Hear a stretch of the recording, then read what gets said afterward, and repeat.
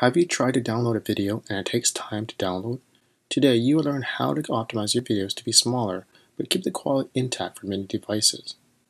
In the past few weeks, I've been teaching online using Zoom and recording my sessions with my students. I added the videos and removed any dead air, the ahs, the ums, and adding relevant notes to the video. When it's time to export the videos to a video format, they are huge. YouTube, Vimeo, Instagram, or Facebook, they're all going to transcode and compress your uploaded video. This is unavoidable, but it's also necessary to ensure your video plays back smoothly online.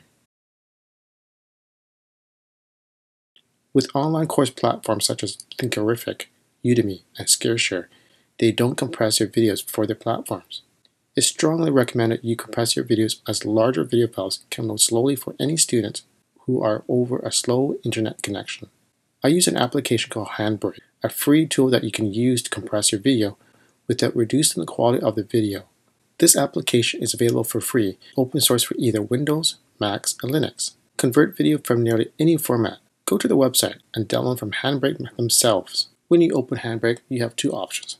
One choice is to search and select the video to get started in compressing your video.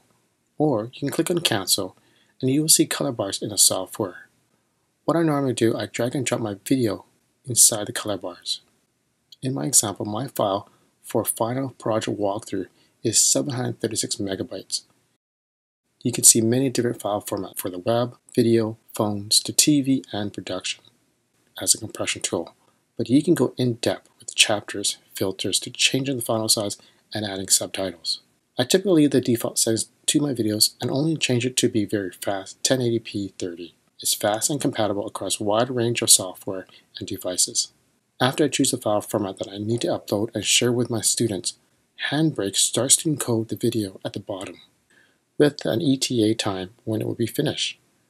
After a file is optimized, the file size is reduced by 83% and is now 123 megabytes. Having video optimized for online courses such as thinkific will download quickly on a mobile, tablet, or desktop. But probably the most important value here is the student will appreciate the smaller videos too.